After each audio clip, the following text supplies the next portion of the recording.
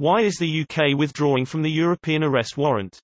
On February 27, in a document setting out its approach to negotiations with the EU, the UK government announced its intention to withdraw from the European Arrest Warrant. pg. 27. Is the UK obligated to withdraw from the agreement as a result of leaving the EU, or could it have remained a signatory despite this? If the former, has the government given any indication as to whether it intends to negotiate a similar agreement in the future, and if the latter, has the government given any reasoning as to why this step is being taken? See also, https://politics.stackexchange.com/q/34960/28994. The European Arrest Warrant is an EU Council framework decision which only applies to and between EU member states. The European Arrest Warrant is a judicial decision issued by a member state with a view to the arrest and surrender by another member state of a requested person, for the purposes of conducting a criminal prosecution or executing a custodial sentence or detention order.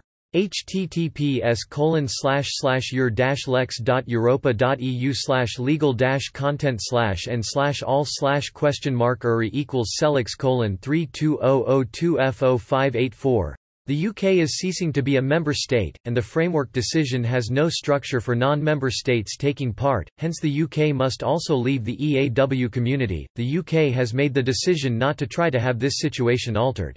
Interestingly enough, the UK's Future Relationship document, which lays out the intention to leave the EAW, or rather, not seek continued membership of it, says the following: the UK is not seeking to participate in the European Arrest Warrant as part of the future relationship.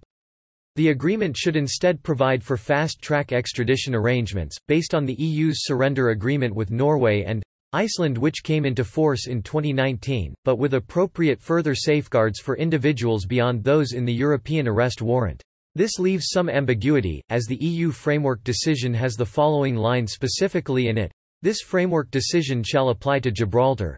This potentially means that Gibraltar could remain within the EAW community despite never being a member state, as it's explicitly mentioned as included.